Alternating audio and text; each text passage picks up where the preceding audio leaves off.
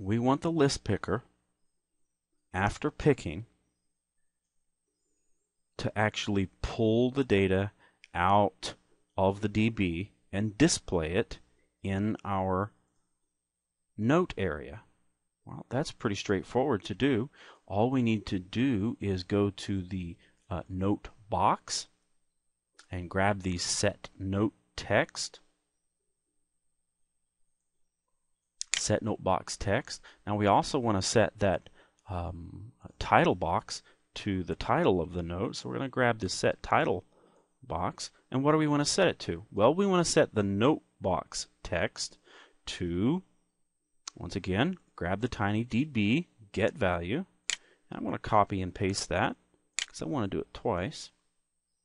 We're going to set the note box text to, actually we're not going to use that there. Apologize. We're going to set the note box text to the value of whatever was picked in the list picker. So I'm going to go back to list picker because remember the list picker has loaded into it our note titles, which are also our tags for the DB. So we're going to get the list picker selection and place that in there. I'm going to copy and paste that. I'm going to put the list picker selection, just as an easy way to do it, right into the title box text. So when the list picker is selected, whichever item, which is also a tag in the list picker, is selected, that's placed in the title box text, and also the note box text pulls that text from the TinyDB and places it in that note box. To all intents and purposes, then, we just loaded a note from the TinyDB into the interface. Okay, so at this point, everything is pretty darn functional. However, you should always debug to see how things actually work. And you'll see we have a couple problems on screen right now.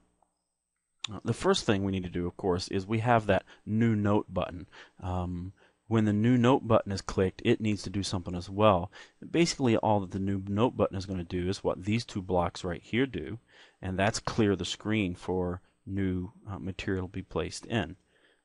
So we can select these items, copy, paste,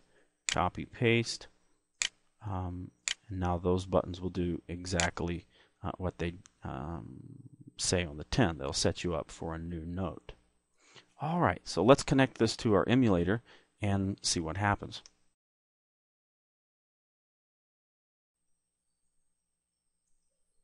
The first thing we get when we fire this up in the emulator is an error. And it's an error I knew was going to come up, but I want us to do a little bit of debugging here. The screen tried to initialize and it said bad arguments to elements.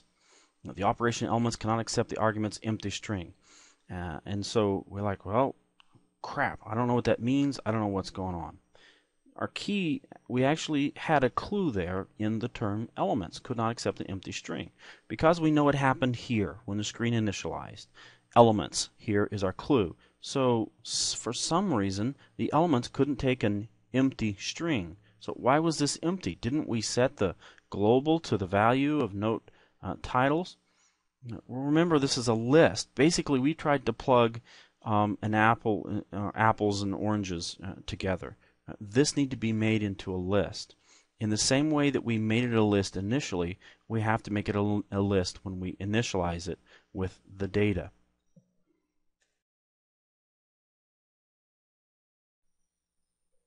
Okay, so this time we didn't get the error when it loaded up. We still have one major bug in our program that will become obvious here in just a moment. But let's test it. We're going to click in the note here, and we're going to say that this first note is test, and we're going to say this is typing with my mouse, man. Not quite the texting speed. This is a test. And then we're going to, I want to back that up. We're going to say save the note. So did that save? How do we know? Well, if it's saved, then there should be an element now that we can see. So let's go load. Oh, that's not what I want. Yeah, it is. The load note. And we see here the element test. Remember, that was the tag we used. If we click it, hey, it loaded our note and our tag, just like we knew it would, because that's what we put in the blocks in behind. So we're going to alter this here a little bit. We're going to add a period, and we're going to say a real test. Here's where we'll start to see some insanity. So we changed our note. Now we're going to save that note. So we saved a note. So we're going to load the note. Oh my gosh, there's no sanity check. Every time we do this, our instructions back here simply say that when you click the save button, you save that title into there. And so it's always going to be in that variable as many times as we click that save button. So that's a kind of a bug, a lack of functionality. It's really going to break down. So we need some sort of logic to keep this from happening. Add items to list unless that item does not exist in that list. If that note title exists in, if the title box text exists in note titles, we don't want to store it there. So it's really straightforward how we do that.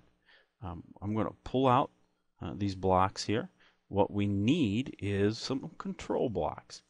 And this is a really quick and dirty way to do this. There's some really graceful ways you could do it, but we're going to just use an if-else.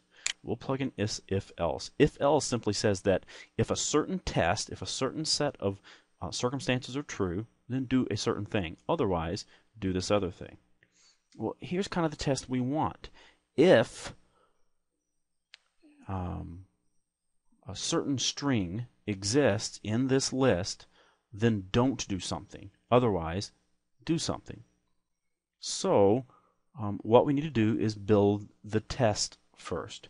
Now the list built-in blocks gives us a really convenient true-false statement because every test is going to have to evaluate to true-false. So we can use the is-in-list. So we're going to say is-in-list. Well, if what is in list? If this title box text, that's the thing, is in this list. So I'm going to copy that here from if in the note titles list, then what do we want it to do? We don't want it to do anything except store. We still want it to store the data, but we don't want it to store that title box text as a tag. So we're going to leave that blank. So we're going to say if it exists, then don't do anything. Drag this.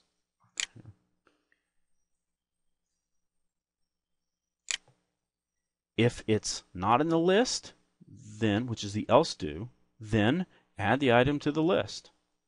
So a really quick and dirty, I just messed up my variable there. So really quick and dirty way that we've added a sanity check to our tagging system, which says store the title box text as a tag. So we went ahead and stored that information. Now, is that title box text in the note title list? Yes, it is. Then don't do anything. We left that blank. No, it's not in the list. Well, then add it to the list. And then store that note titles into the TinyDB so we can retrieve it later. So let's test our app again.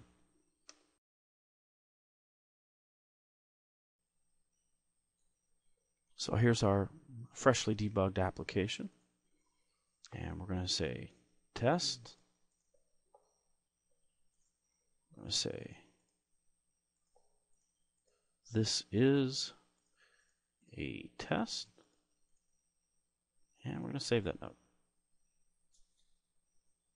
Then we are going to say milk. And we're going to say buy some. Note to ourselves to buy some milk because we're out. Save that. Then we're going to say John.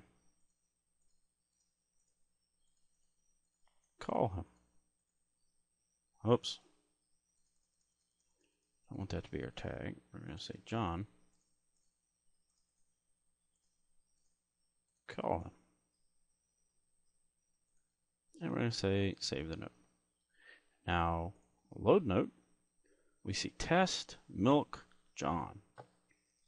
There's another little bug here. You can see that there is a blank area up here. This is actually an element. We could get rid of that. We're not going to worry about that for this tutorial. So, to load the milk note, we click it and it says milk, buy some. We can load a different note. John says John, call him. We want to type a new note. We click that new note. It just clears those fields and allows us to enter our own text in there. Now, the bug that we just removed, which was the test being repeated, we're going to change this and say blah, blah, blah, blah, blah, and add some information. We saved the note. Now when we click load note, there's still just one test, but it has the new information in it. All right. Guys, have fun. There is a lot of directions you could go from here. You could make this pretty, for one thing, instead of ugly as sin.